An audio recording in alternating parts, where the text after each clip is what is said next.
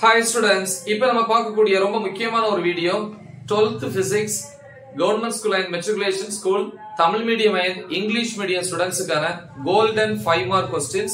இது வந்து first midterm examக்கான most important 5 marks.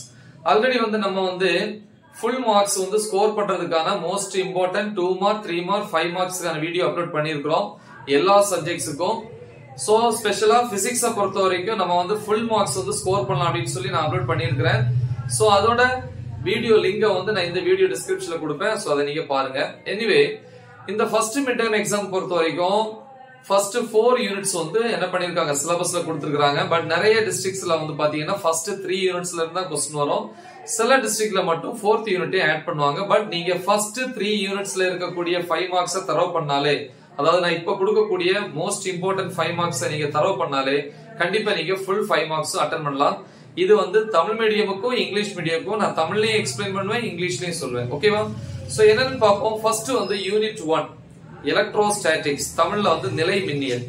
என்னென்ன क्वेश्चंस அப்படினு பாத்தீங்கன்னா யூனிட் 1 பொறுத்த வரைக்கும் क्वेश्चन நம்பர் 4 புக் பேக்ல ரோமன் லெட்டர் 3ல क्वेश्चन நம்பர் 4 அத பாத்துக்கோங்க. क्वेश्चन ரீட் பண்றேன். Electric field due to a dipole on its axial line and equatorial line. The axial line equatorial line வந்து தனித்தனி 5 mark questions, separate 5 mark questions. தமிழ்ல வந்து பாத்தீங்கன்னா மின் இருமுனையால் அச்சுக்கோடு மற்றும் நடுவரை தளத்தில் ஒரு புள்ளியில் மின்புலம், ரெண்டுமே தனித்தனி क्वेश्चन, அச்சுக்கோடு நடுவரை தளம். அப்புறம் क्वेश्चन நம்பர் 7 ஏழாவது question, expression for electrostatic potential due to an electric dipole, discuss its special cases. தமிழ்ல வந்து மின் இருமுனையால் ஒரு புள்ளியில் நிலை மின்னழுத்தத்திற்கான கோவை மற்றும் அதனுடைய சிறப்பு நேர்வுகள். அடுத்து क्वेश्चन நம்பர் 11. சோ இது வந்து நல்ல படிக்கக்கூடிய ஸ்டூடண்ட்ஸ் கண்டிப்பா இந்த क्वेश्चन ப்ரிப்பேர் பண்ணனும். கொஞ்சம் ஆவரேஜ் ஸ்டூடண்ட்ஸ் வந்து முடியலன்னா இந்த क्वेश्चन விட்டுறலாம். क्वेश्चन நம்பர் 11 என்ன அப்படினா expression for electric field due to an infinitely long charged wire. தமிழ்ல மின்னூட்டம் பெற்ற முடிவிலா நீளமுள்ள கம்பியினால் ஏற்படும் மின்புலத்திற்கான சமன்பாடு. இது வந்து காஸ் லாவோட ஃபர்ஸ்ட் அப்ளிகேஷன், அதாவது காஸ் விதியினுடைய முதல் பயன்பாடு. நெக்ஸ்ட் வந்து क्वेश्चन நம்பர் 22 ரொம்ப முக்கியம். Explain the construction and working of a Van de Graaff generator. அதாவது Van de Graaff மின்னியற்றியின் அமைப்பு மற்றும் செயல்படும் விதத்தை படத்துடன் விவரி. அப்படி இதுல வந்து பாத்தீங்கன்னா ஃபர்ஸ்ட் யூனிட்ல வந்து டோட்டலா 4 क्वेश्चन கொடுத்திருக்கிறேன். அதுல வந்து கண்டிப்பா क्वेश्चन நம்பர் 4, 7, 22 எல்லாரும் ப்ரிப்பேர் பண்ணனும். கொஞ்சம் நல்லா படிக்கிற ஸ்டூடண்ட்ஸ் வந்து கண்டிப்பா 11th क्वेश्चனையும் ப்ரிப்பேர் பண்ணுங்க. தென் யூனிட் 2 பொறுத்த வரைக்கும் அதாவது கரண்ட் எலக்ட்ரிசிட்டி இல்லையா, அதாவது மின்னோட்டவியல். இதுல புக் பேக்ல Roman letter 3ல first question microscopic model of current and obtained the general form of Ohm's law. தமிழ்ல வந்து மின்னோட்டத்தின் நுண்மாதிரி கொள்கை விவரித்து அதிலிருந்து ஓம் விதியின் நுண்வடிவத்தை கொணர்க. ஓகேவா? அடுத்து क्वेश्चन நம்பர் 6 ஆறாவது क्वेश्चन. அதுல condition for obtained the condition for bridge balance in வீட்ஸ்டோன்ஸ் bridge. தமிழ்ல வந்து வீட்ஸ்டோன் சமண சுற்று ரொம்ப முக்கியம். தென் क्वेश्चन நம்பர் 8 வந்து EMF of two cells, அதாவது compare the EMF of two cells using potentiometer. அதாவது மின்னழுத்தமானியை பயன்படுத்தி இரண்டு மின்கலன்களின் மின்னியக்கு விசைகளை ஒப்பிடல். அதப்ப யூனிட் 2ல क्वेश्चन நம்பர் வந்து புக் பேக்ல ரோமன் லெட்டர் 3ல क्वेश्चन நம்பர் 1, 6, 8 இந்த 3 क्वेश्चनமே ரொம்ப முக்கியம். சில புக்ல வந்து நம்பர் மாறி இருக்குன்னு சொல்றீங்க, அதனால தான் இந்த क्वेश्चन நான் ரீட் பண்றேன். அப்ப ஃபர்ஸ்ட் யூனிட்ல மெயினா வந்து 4 क्वेश्चन, 4ங்கறத விட 4, 11, 22, 7th ஒன்னு வந்து ஃபர்ஸ்ட் யூனிட்ட பொறுத்தவரைக்கும் நல்லா படிக்கிற ஸ்டூடண்ட்ஸ் ப்ரிப்பேர் பண்ணுங்க. யூனிட் 2 பொறுத்த வரைக்கும் question number Roman letter 3ல book பேக்ல 1, 6, 8 போதும்.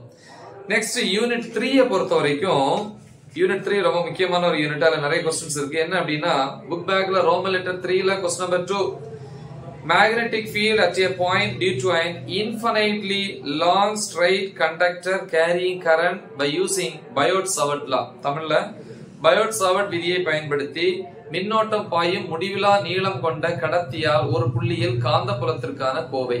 Question number 2.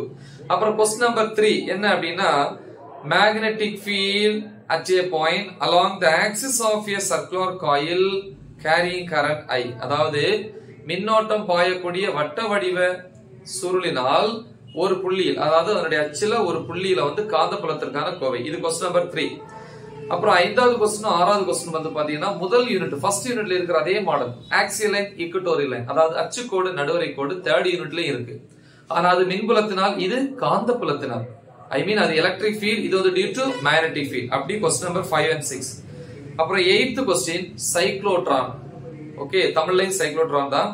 13th question 13வது question force between two parallel current carrying conductors அதாவது மின்னோட்டம் பாயும் இரண்டு இணையான கடத்திகளுக்கு இடையே உருவாகும் விசை. ஓகேவா?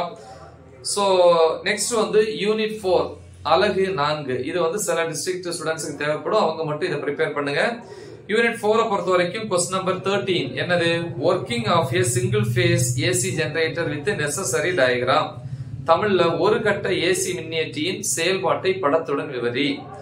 அப்புறம் क्वेश्चन நம்பர் 15 ரீட் பண்ற சில பேர் क्वेश्चन மாறி இருக்கு நம்பர் இத ரீட் பண்றேன். Question number 15 construction and working of transformer தமிழ்ல வந்து மின் மாற்றியின் அமைப்பு மற்றும் செயல்படும் விதத்தை படத்துடன் விவரி. Then question number 19 English மீடியம்ல series RLC circuit சில தமிழ் மீடியம் புக்ல வந்து அது question number 21 இருக்குன்னு நினைக்கிறேன். தொடர் RLC சுற்று இவ்வளவுதான் பார்ப்போம். இவ்வளவு क्वेश्चंस நீங்க ப்ரிப்பேர் பண்ணுங்க 4 யூனிட்ஸ்னா அட்லீஸ்ட் வந்து நீங்க ஃபர்ஸ்ட் 3 யூனிட்ஸ் மட்டும் ப்ரிப்பேர் பண்ணாலே கண்டிப்பா உங்களுக்கு வந்து 5 மார்க்ஸ் ஃபுல்லா கிடைக்கும். நல்ல தெளிவா ப்ரிப்பேர் பண்ணுங்க. எல்லா வீடியோஸுமே நம்ம வந்து டீச் பண்ணி அப்லோட் பண்ணியிருக்கிறோம். சோ அதை வந்து என்ன பண்ணுங்க நல்லா ப்ரிப்பேர் பண்ணுங்க. மறக்காம இது உங்க ஃப்ரெண்ட்ஸ்க்கு ஷேர் பண்ணுங்க. All the best. Thank you.